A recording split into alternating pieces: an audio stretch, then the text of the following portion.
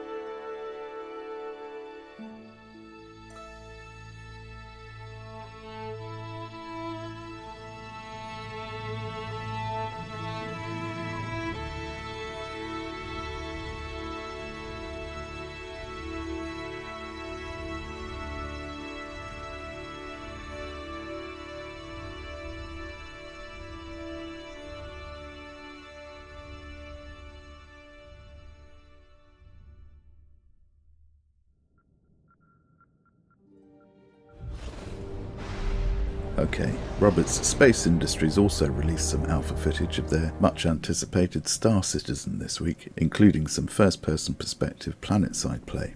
Judging by the projected future of this game, this will be another truly interesting environment. I've yet to take the plunge myself. Currently the only playable module is Arena Commander, which is largely dogfighting, and the next planned module will be a first-person shooter shipboarding module, with the social and planet-side module scheduled for release at some point after that.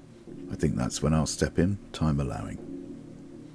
As for the Digital Digging channel, I'll be continuing with pilot's notes and other content for War Thunder. The entire Spitfire line is currently being compiled and will be out soon, and every Monday we'll see the results from the weekly custom user skin competition.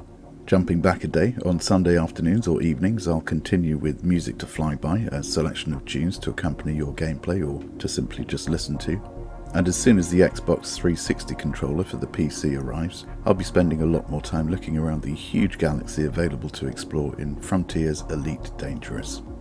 Travelling in the opposite direction, I'm also happy to announce a series of videos which I'll be making in conjunction with an old friend and colleague, Adam Stanford of Aerial Cam.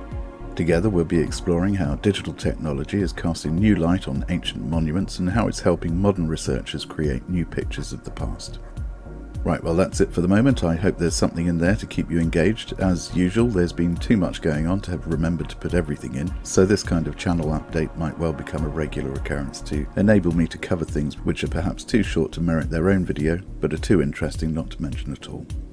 Okay, cheerio chaps, and I hope to see you next time. Bye bye.